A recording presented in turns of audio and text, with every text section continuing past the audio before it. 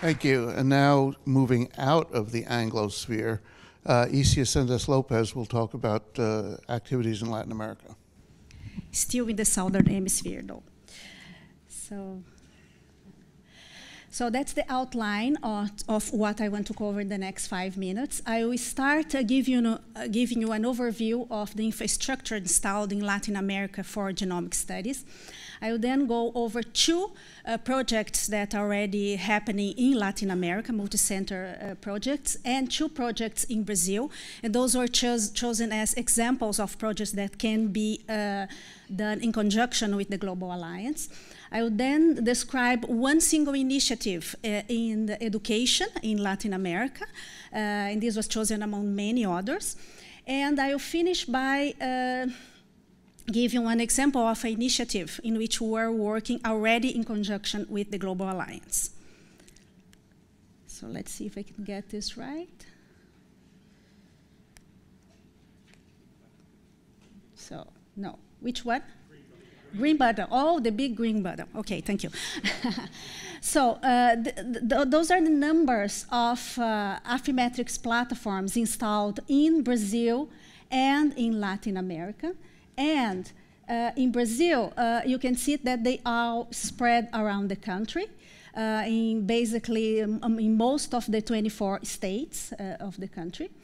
And the Thermo Fisher scientific sequencers are present in 113 sites in Brazil and 62 sites in Latin America.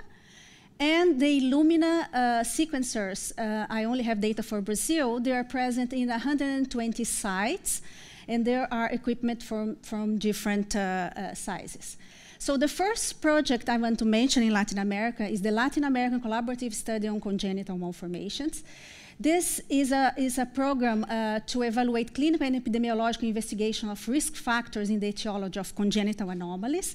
And it's hospital-based and uses a case control methodological approach.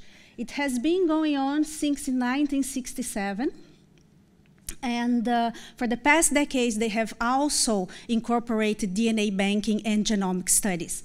And here on the yellow dots, you can see all the sites in Brazil and the whole of South America and some of the Central America countries that participate in the study.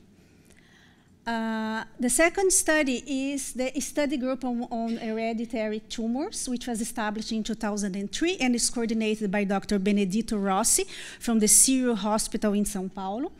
And here it's the title. Whoops. Oh, okay.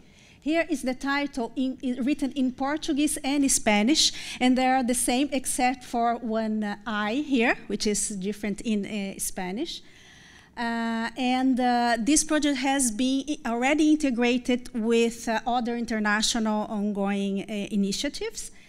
And they are holding a workshop next week in São Paulo within the meeting of the International Society for Gastrointestinal Hereditary Tumors. So now 2 projects from Brazil. The INAGEMP, which is the National Institute of Population Medical Genetics, established in 2008 with funding from the Ministry of Science and Technology.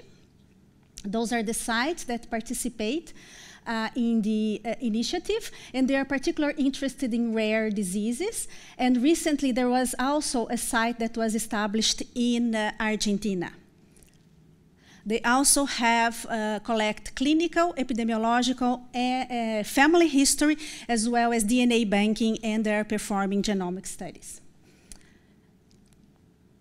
So that's another study in Brazil. This is the Brazilian Epidemiological and Biobank Stroke Study, established in 2004 with funding up to 2014, funding up to 2016.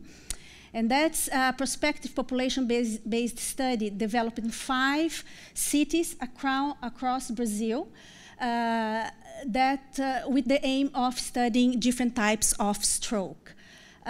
They are collecting clinical imaging data as well as DNA banking.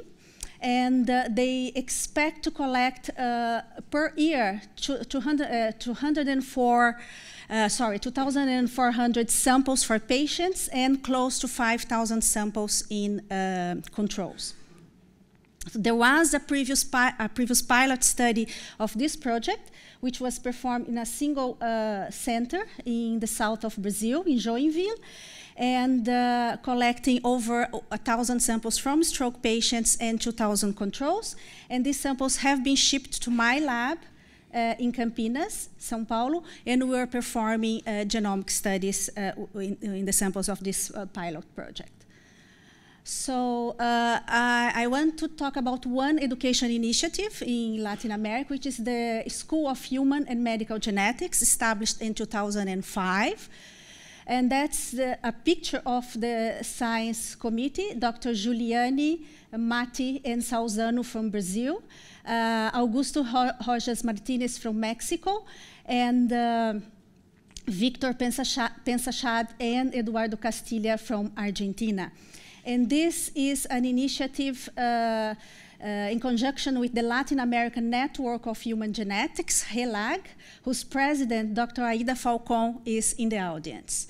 And the next meeting of the Latin American Network will be held in June 2016 in conjunction with the Brazilian Medical Society in the town of Belém. And those are the numbers of students that have participated in the school in the past 10 years.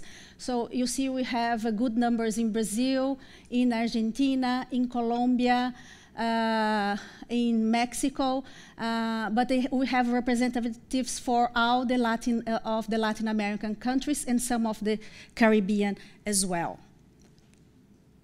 And last, I want to talk about an ongoing project that has already been developed within the Global Alliance, and it was based on the fact that the Brazilian population is not represented in the International Genomic Database.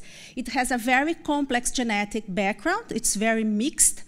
And due to admixture, all the Latin American populations cannot be used as proxies for the Brazilian population.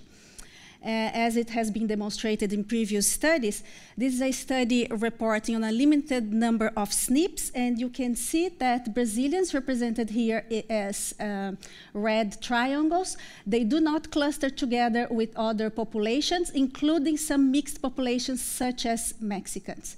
So there is a justification for a specific approach for the Brazilian population.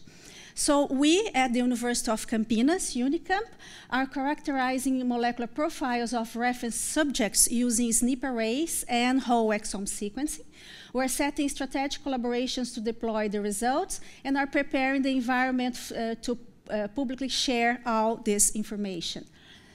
This is being done by the Brazilian Institute of Neuroscience and Neurotechnology, and the Center for Computation Engineer and Science, both at UNICamp, in conjunction with the Global Alliance, and we're hoping to also engage other international partners. And we finish a public database with the molecular findings, and we hope that in the near future, in the next few months, we will light a beacon with this information. And we're also integrating our results with available database. And just close to our venue here, we have also installed, this is our installation here, which is already available. And we hope that our data will be visible very soon.